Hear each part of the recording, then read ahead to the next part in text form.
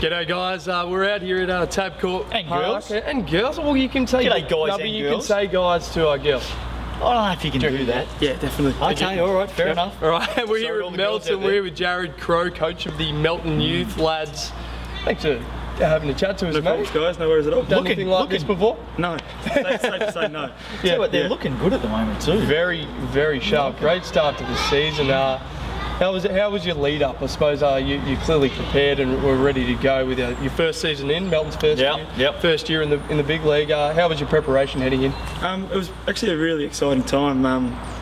We didn't really know what we were sort of coming into. You know, we didn't know where we were going to stand around the other teams. So, but no, it was sort of just a good. Everyone was excited, as you can sort of see, a bit of bread life around. So you know, it was good.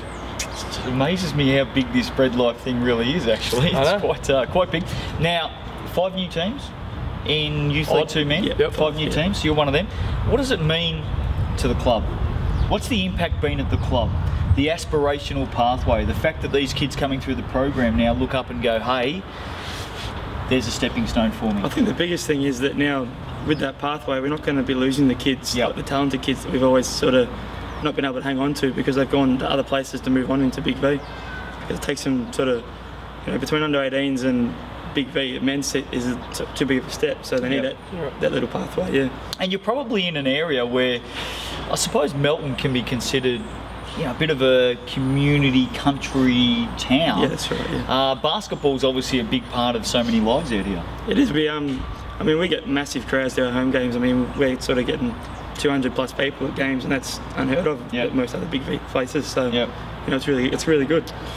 Look, I know it's Tuesday morning, but the voice is a little bit shaky there. You're a bit of a pacer on the sidelines. Get into the boys a bit. I have been known to pace the sidelines a little bit. Yes, that's right. Yeah. Has that attributed to the lack of? But safe to say the double header on the weekend didn't suit me well.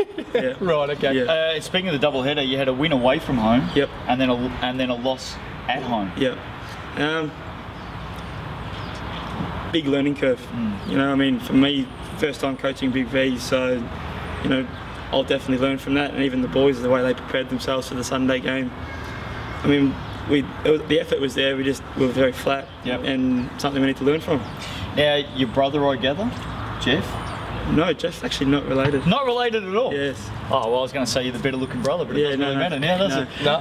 Now, I'll tell you what, this guy here, he comes out with some of the hardest hitting questions you're ever likely to see on Big V TV, all of our interviews. This is normally what happens when Justin doesn't have a question. He's very good. And he pins this on me, and I don't have anything prepared, but I usually just bluff my way through. Now, hopefully you're okay. Just strap yourself in. Okay. He's going to hit you with a question that'll knock you for 6. All right. Here we go.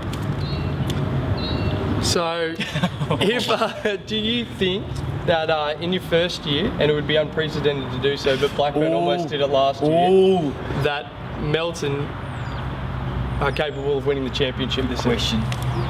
I definitely think so. Yep. What else is he going to say? No, we've got no chance. No, well, you can for your first season, you can say a realistic game could be finals. Yeah. But is your aim and goal to win the championship, and do you think you're capable of doing that? I think originally going in, we were saying if we can make finals, we've had a successful year. Yep. But with no disrespect to the competition, but you know, after seeing the guys, there's no reason on our day that we can't beat anyone in the league. So like it. Yeah, it's good. Like a bit of confidence. Who's your biggest competition out there? We're only a few rounds in, but who do you think will be up there with you? Definitely Camberwell. Look, a very strong squad. So and they play as a team as well, which you know, being a new team, it's pretty surprising how much chemistry those guys have got going already. So you know, it's pretty impressive. If Cal was to move out this neck of the woods, would he get a run out at Bread Life? He loves this hashtag stuff. He's talking hashtags all the time. Yeah, well, maybe. I mean, yeah, we have to give him a few test runs and see how he goes. But we have been known to get a few 3 balls up though, so you know he might fit in. Surely does. Nice. Surely does. Yeah. Get him up. It didn't say what the result is, but certainly get him up. Well, wind it all up for us, young man. It's been very good out here. It has been. Look, thanks, Jarrod. It's been good coming out here in Melton, seeing all the fans, and look, I no doubt the support that we clearly received out here will be there for you throughout the season. But you got to get a win at home, mate. Oh, I know. Got to get a win at home. You'll be right. I'll replay this at training. Yeah, that's right. Let the boys know. Thanks, Jarrod, for joining us. Mate, well done. See you next time. Thanks.